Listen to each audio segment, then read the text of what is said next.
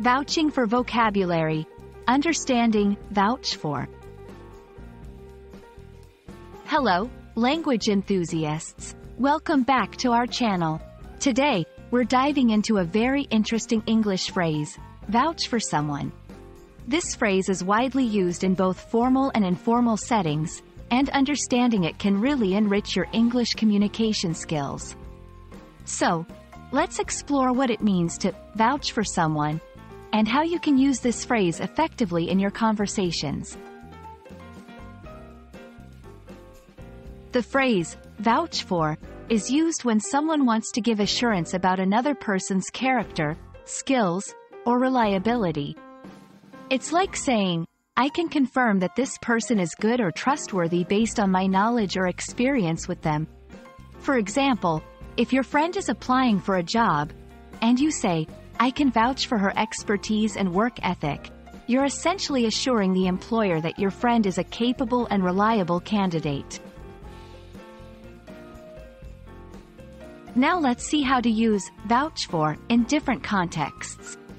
It's important to note that this phrase is often used in situations where trust and reputation are key factors.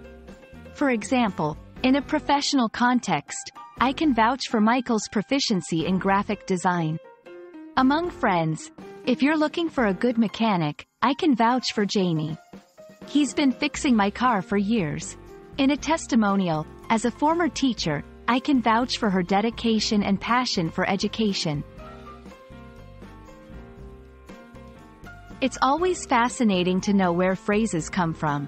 The term vouch has been around since the Middle Ages, derived from the Latin word vocare, meaning to call.